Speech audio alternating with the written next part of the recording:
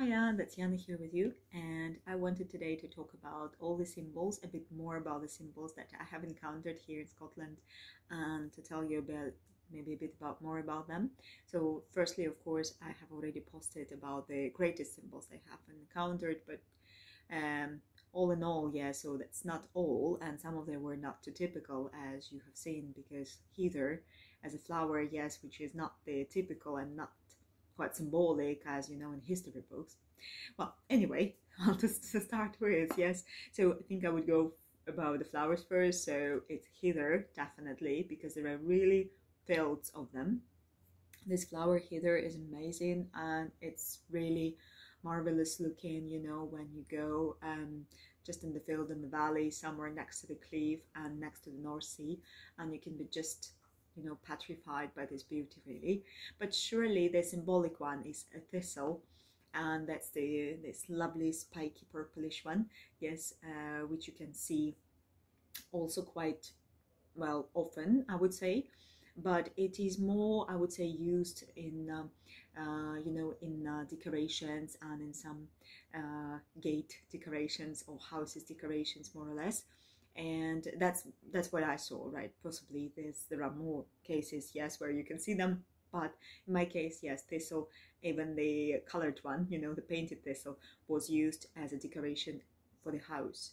Right, anyway, as for the animals, I would say that Highland cow is the particular cow, yes, which you can see only here in the Highlands and in most parts of Scotland. It is the brown, very fluffy one, okay, and it is quite hairy, so you do not see the eyes, yes, brown colors mostly, and they are usually situated, you know, somewhere next to the castles where they have their farms, and you can see and touch and play with them a bit, hopefully.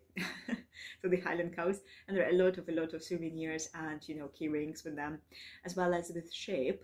And that's actually another great animal which is so popular here, because you remember my tartan story, so they are taken as a lamb wool, obviously, and also sheep.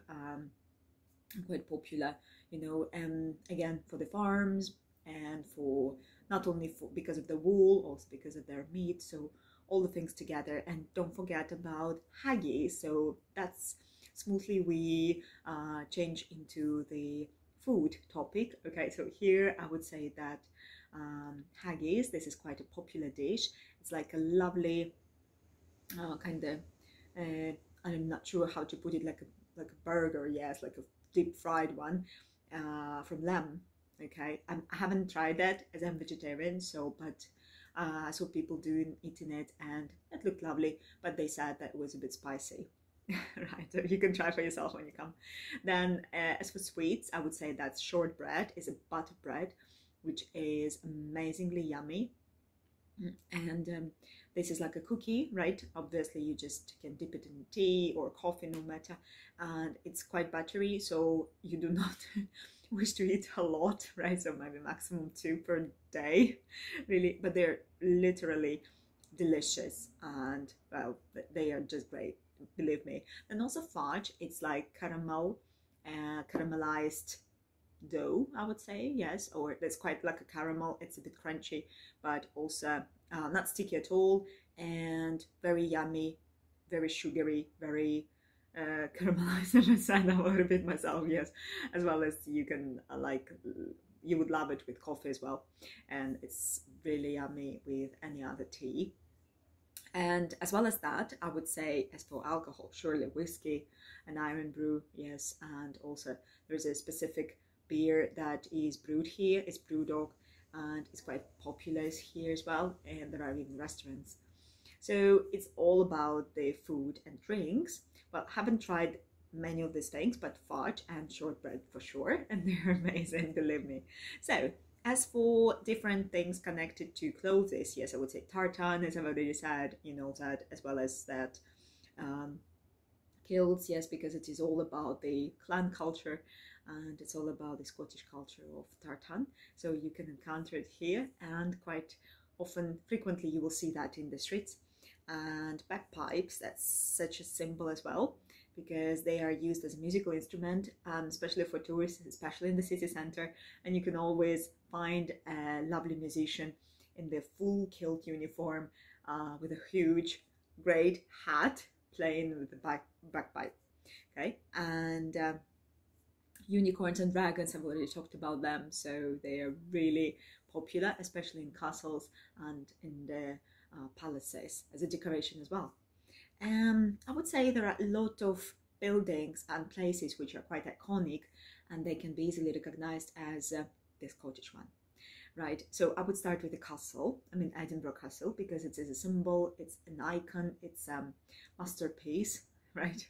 And surely in many places, just the shape of it, yes, can be recognized. Oh, I know this one, that's Scottish one, that's the Edinburgh one, okay, because every castle has a peculiar shape, and surely, yes, so they can be all distinguished, and you can always follow which one it is, okay, or where it is, right? And also, sorry, I'm just sometimes peeping, for my notes, right?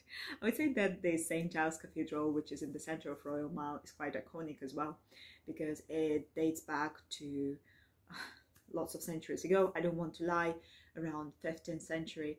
And this is an amazing place, especially during Christmas, because they decorate it from inside. And it is so beautiful because there inside you can find like bits and bobs, sorry, for about anything connected to history of this cathedral, and as well as that Scotland as well, and Edinburgh specifically, because there are so many statues, so many notes, so many these lovely boards, yes, which you can read, the sarcophaguses as well, so you can find and read a lot about the history of this place, and it's truly symbolic. So I do recommend you every time when you come here, so please go. Also, like the northern part of the Highlands, yes, which is so cool and so amazing, and this is really like I think it's worth visiting a week minimum, right? And you can see there, and Loch Ness, which is so symbolic as well, with the Nessie, right? The +1 monster. And then as well as that, so there are the mountains, Ben Nevis. I'm not talking about other lochs that are here. And also there is an amazing Culloden Viaduct. I'm sure you know it from Harry Potter movies. Yes, everyone takes a train once in a while, yes, to get from Inverness, I think, yes, straight to Edinburgh. Well, I'm not sure if this train goes to Edinburgh, I don't think so, but still in the Highlands all around you can, well, manage to go and to see the beauty and the nature there. So more or less, I think that these are all the symbols that I have remembered.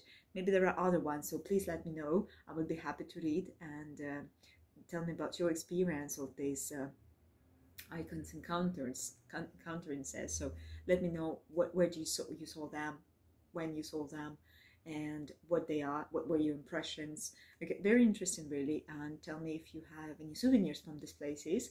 And yes, so see you then next time. Thank you.